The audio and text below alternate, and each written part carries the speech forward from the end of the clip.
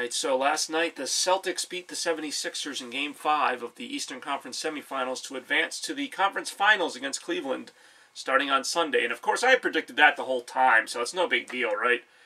Okay, so I said the Celtics were dead back when Kyrie Irving was announced to be out for the season.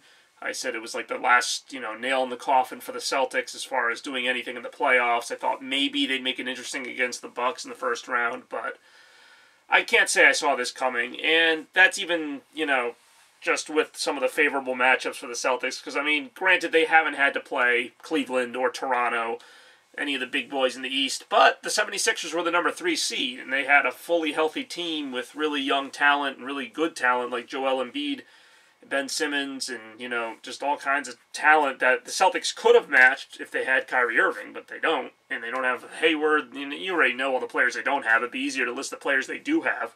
But the Celtics somehow got it done, and got it done fairly convincingly. Now, I'll talk about that in a second, because Celtics have been finding a way to win these games. It hasn't always looked pretty. They beat the Bucks in a 7-game series that you could argue shouldn't have even gone to 7 games, but Celtics completely, crapped on themselves on the road, but they were really good at home, so you got to give it to them. They got it done when it counted.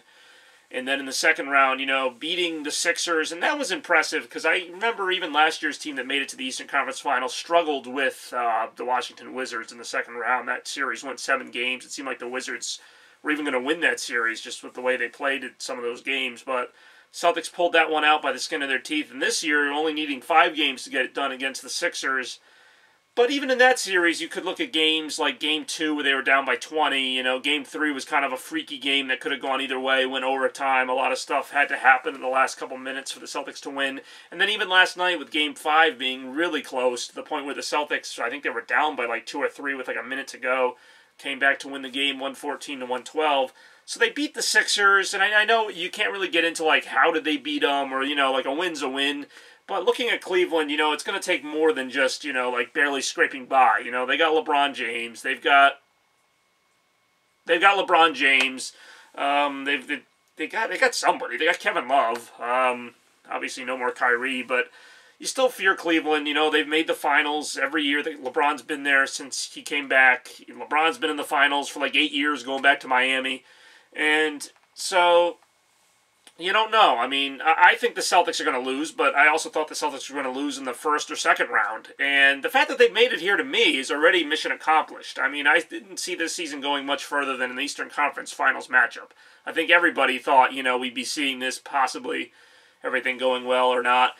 With the Celtics going up against the Cavs, I think that was kind of the end game, and you see what you can do against them, but I don't think anyone expects the Celtics to beat them. I've seen some people say they could beat them. I think Scottie Pippen and Stephen A. Smith have mentioned that the Celtics could potentially give Cleveland a series, maybe even beat them, but I don't think they're going to beat them. I'm just being honest. And I know I said they were dead before, but, it is still Cleveland. They're still the, 3-time defending Eastern Conference champion. And, no one's really given them a series. Toronto, we keep thinking, is going to give them a series, and then they got blown out. The Pacers actually took them to 7 games, which was a little surprising. And that's why a lot of people are saying the Celtics could beat the Cavs, because, the Pacers gave them a series, and the Celtics are at least on par with the Pacers. Although that can be debated, because the Pacers had all their players, and the Celtics, no offense to Horford, but he's probably their best player right now. And again, I don't know what it's going to be, but like I said, the Celtics have already fulfilled what they were supposed to fulfill. They got back to the Eastern Conference Finals, and at that point, you're 4 wins away from the Finals. And I didn't think I'd be saying that even a few years ago. So it really is a testament to Danny Ainge that he's gotten this team in position to win 2 years in a row. And, I don't see any reason why that's going to stop with Kyrie Irving and Gordon Hayward coming back next year, plus whoever else they might add or not add. They got the young talent already, Terry Rozier stepping up big. We'll see if that goes into next season. But for now, Terry Rozier is one of your top players, without a doubt. And I don't know what this season's going to hold. The rest of it, it could be a 4-game sweep for Cleveland. I have no idea. But for what it's been a really fun ride. And, I thought they could make the Eastern Conference Finals, and they did. And it's not in the way any of us thought. This season has not gone at all how anyone thought. Everyone thought they'd be, top team in the East, give Cleveland a run for their money. And that might still happen, but not because of Gordon Hayward, not because of Kyrie Irving. And yes, it would have been nice to see Kyrie Irving versus LeBron in the conference finals, like the sidekick going up against the main guy, kind of with his own team, and all that stuff. Isaiah Thomas isn't even on Cleveland anymore, so that won't even be a storyline. So what will be a storyline is the Celtics trying to stop LeBron from making it to his 9th straight final. I don't think they will, but I hope they do, obviously. I'll be watching the games intently. I think the Celtics will make a series of it in terms of, I don't think they're going to get blown out in any games. I think I said that last year, though, and they got blown up at like 40, but I think the Cavs will win it. I'll say 6. I'll say the Cavs win it in 6. I'll be a little bit generous toward the Celtics. I think that they might steal one in Cleveland and win one in Boston, but I don't think... I think the Cavs, just with LeBron, and I know they don't really have like a third option behind LeBron and Kevin Love, but you never know.